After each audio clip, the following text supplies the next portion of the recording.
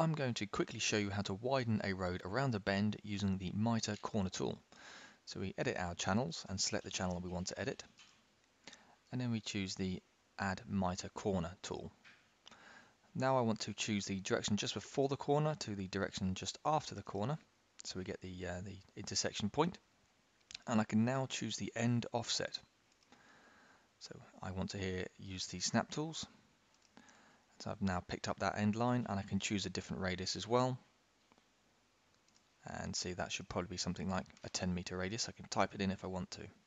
So now we're going from 2.4 to a 3 meter with a 10 meter radius, and that's our new Mitre tool. OK, and apply, and it now updates the road with the changes.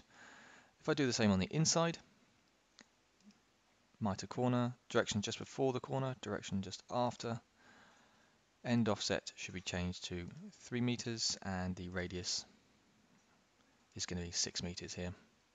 OK, and apply. We're now widened around that corner on both inside and outside. We can also use this tool to widen or narrow the footpaths as well. So in this case, I probably want to narrow the end cap of this footpath to something like 1 meters rather than 1.8.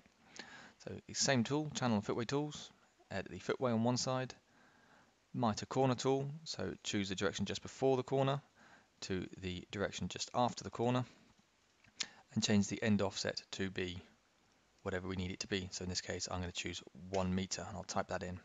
I don't want to put in a radius here because I want the abrupt corner. OK, and apply. And we can do the same on the other side as well to match it up.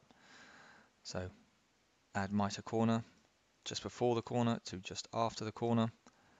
Type in our end offset of 1 meter to match it up. No radius. OK, and apply. And now we have our narrow footpath on the end of our road here. Thank you.